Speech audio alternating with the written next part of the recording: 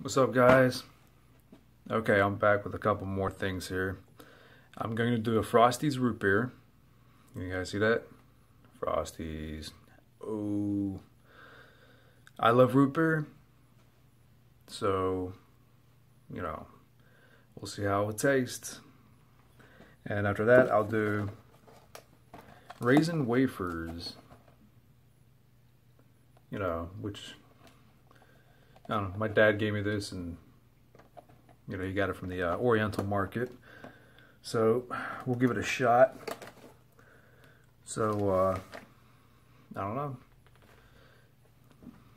Let's see what we got with this root beer here. All right, pop it off. Frosties.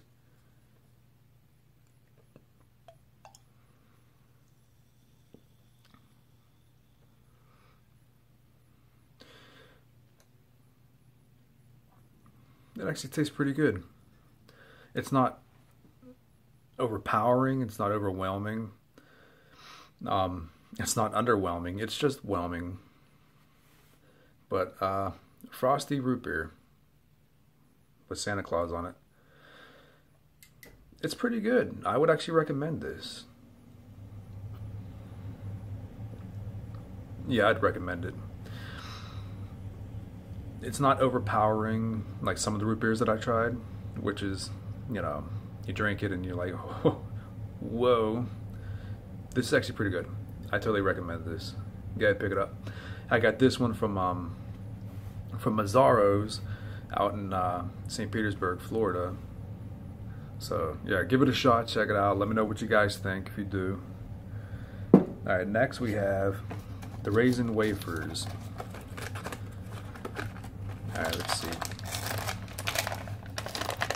Alright, open this bad boy up. Raisin Wafers. Okay. First thing I notice is it's dry. I mean, it's a wafer, so it looks like a pastry. I see like 3 raisins in it. So let's see if it's any good. Let's check it out.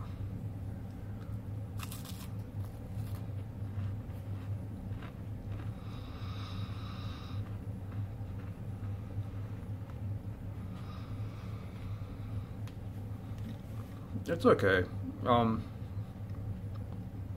Buttery. I don't taste any raisins at all. I don't know, it's like a little breakfast snack. That's what maybe you can have it with coffee or something. I don't know. It's very dry, that's for sure. I'd recommend it with breakfast, but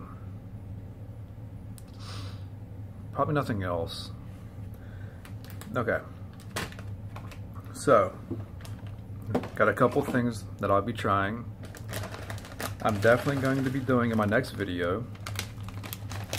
I'll be doing hot and spicy. Oh, the Oriental noodles. I also got another hot and spicy. So I'll be doing these in my next videos.